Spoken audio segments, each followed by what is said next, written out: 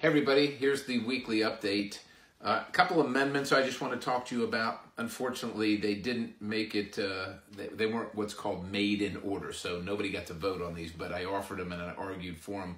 One was dealt with combating female genital mutilation, or FGM. I was taking funding from some of the UN peacekeeping mission and applied it to fighting gender-based violence, especially and particularly FGM. The second dealt with school safety and shifted funding from the management account, shifted that to the Safe Schools and Citizen Education account. And just to let you know, because you might not know what that means, the account includes programs like school safety, national activities, and the Project School Emergency Response to Violence, or Project SERVE. The amendment supported efforts to train school-based mental health professionals, and one of the profound things I found when I visited schools is when I asked them what else they needed, many of them told me that they needed mental health counselors in the schools to deal with things that their students were going through, but they didn't have the resources for it. So that was my attempt to just try and fit the need with the resource. And of course, like I said, neither one of those were found in order, so nobody got to vote on them.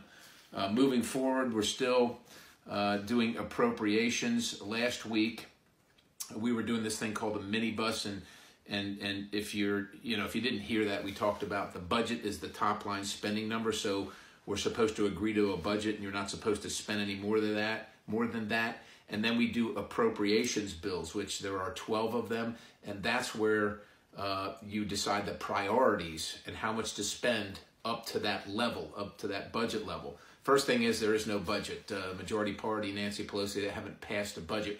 And you might say, well, who cares about that? Because you guys do what you want to anyhow. And unfortunately, you're somewhat right about that. But the big deal is that without a budget, we really go over the spending because there's no constraint at all. And we're, I think, about $176 billion over last year's spending right now. So that a budget tries to constrain you. We don't have any of that. So we're spending even more. And the second thing is, without a budget, that thing called sequestration kicks in. And if you remember from not too long ago, sequestration automatically ratchets down spending in certain places, and the place it most affects is the United States military. And so without a budget, sequestration will kick in. But with that, one of the big things that we did was get a hydroelectric amendment passed. And you got to remember, I'm in the minority, and it's hard to get anything. It's just hard to get things passed when you're in the minority. The majority party doesn't want to pass your bills; they want to pass their bills. But I got a bill on hydroelectric power and how we fund different alternative energies, and it's been my contention that hydro is reliable every single day of the year. It's clean, it's renewable, it's environmentally sound, but it doesn't get the attention that wind and solar does. And so anyhow, I was able to get a unanimous support for this amendment. And people also say sometimes that as Republicans, we have a hard time, getting things accomplished, and we always have to have it our way, and so on and so forth. So I just want to remind you that this is the second time in 6 months that I've gotten a bill passed as a member of the minority, or a piece of legislation. This was an amendment. So that's really, really good news for all of us. This week we're going to consider, this week coming up, another minibus, and we talked about when you What does minibus mean? When you don't do the appropriations process. So we have the budget and the 12 appropriations bills. When we don't do that process of each appropriation bill, say energy and water, homeland security, those are standalone appropriation bills, and we're supposed to debate what are we spending the money on and how much. When we don't do that process, they put a bunch of them together. That's called a minibus. They put 5 or 6 appropriations together. What happens when they do that? Because that's not an omnibus. An omnibus would be the whole thing. So this is just a portion of it. But what happens is they put a whole bunch of them together, and a whole lot of bad policy gets in there, because these are things that wouldn't pass on their own. But because they're all lumped in with everything else, if you don't vote for all of it, you don't vote for any of it. And then people say, well, you voted against Homeland Security funding. And that's how it goes. So we're doing another minibus. Last week was Department of Defense, State and Foreign Ops, Energy and Water, Labor, Health and Human Services, and Education. And that was over $1 trillion. This week we're going to do Commerce, the Commerce Department, Justice, So that's the Department of Justice, Science, Agricultural and Rural Development, Food and Drug Administration, Interior, Environment, Military Construction, and Veterans Affairs, Transportation and Housing and Urban Development. So they're going to pile all those into one minibus. And of course, again, it breaks the statutory caps on spending.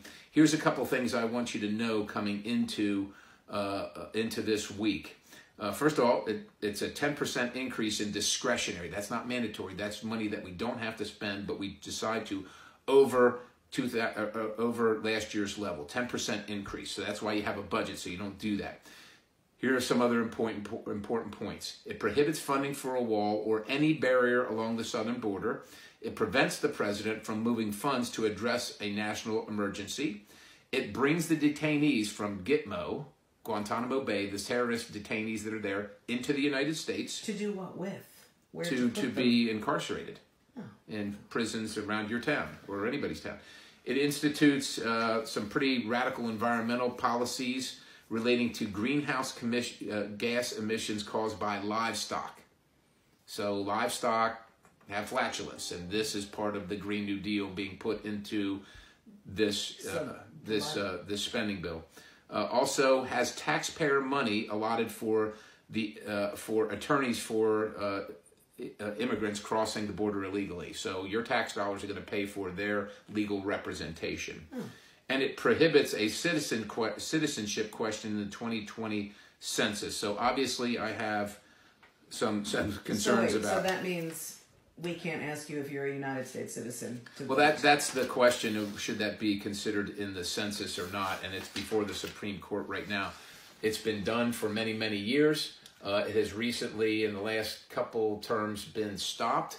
This administration wants to put the question back on the census questionnaire, and of course that's been challenged, so it's at the Supreme Court level right now. So, but this bill would, regardless of what the Supreme Court said, this bill, if it passes and were signed into law, would block that question from being on the census. Which would mean that if you're not a United States citizen, you get to vote in our elections. Well, what it means is you're counted.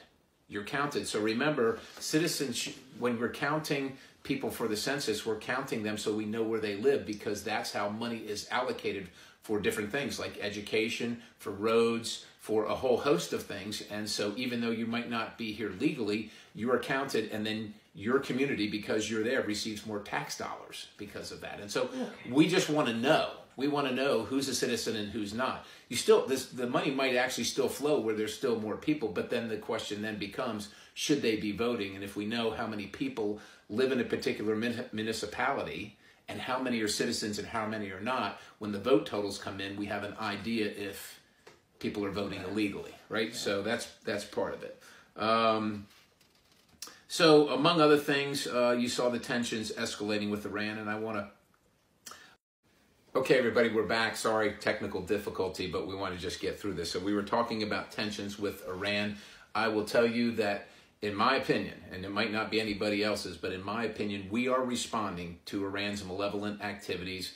As a person who's been privileged to wear the uniform, I lament, and it disturbs me greatly that Iran is responsible for many horrific things against American citizens, not the least of which is the unpleasant and untimely deaths of 500 American soldiers and service members serving in Iraq at the hands of a thing called an EFP, an explosive form penetrator, which was made in Iran, which was made by Iran and sent into Iraq.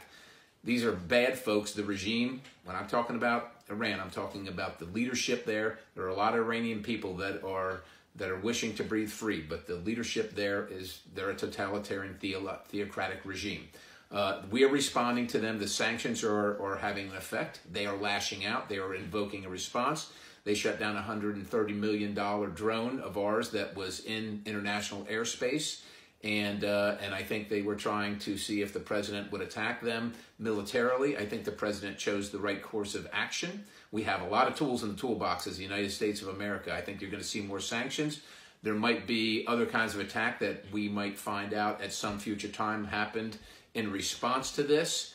And what Iran, I think, was trying to do was increase their bargaining position and also change the rhetoric where people on the ground potentially during a military strike by the United States would have been killed, and they would have said it was not a proportionate response to the shoot down of a drone to take the lives of combatants or others. And so I think the president made the right choice. I think we're on the right track, and to try and rein Iran in. And I don't think this president, and certainly I don't want any of us to have to go to war with Iran. But that doesn't mean we accept their malevolent behavior. That means we do something about it, but we use the tools that we have, and we use them very strategically and tactically. So that's where that is. I also want to talk to you about something that's happening right in the State House, which I've been working on when I left there and continue working on by urging them to continue, but also working on at the federal level, which is this FGM,